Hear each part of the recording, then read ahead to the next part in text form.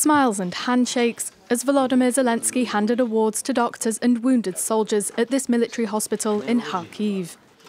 The Ukrainian president travelled to the city on Thursday as Russia presses ahead with its offensive in the north of the Kharkiv region. As he was briefed on the situation on the front line, Zelensky thanked soldiers.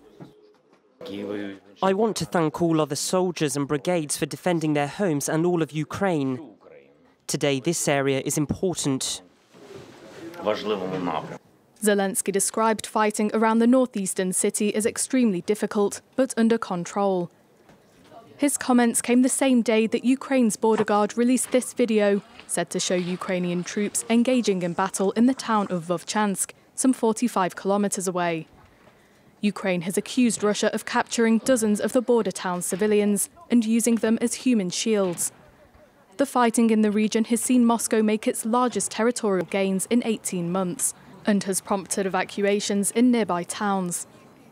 Out of 7,000, 10 people are left. Well, I'm exaggerating, but maybe 15 people for sure.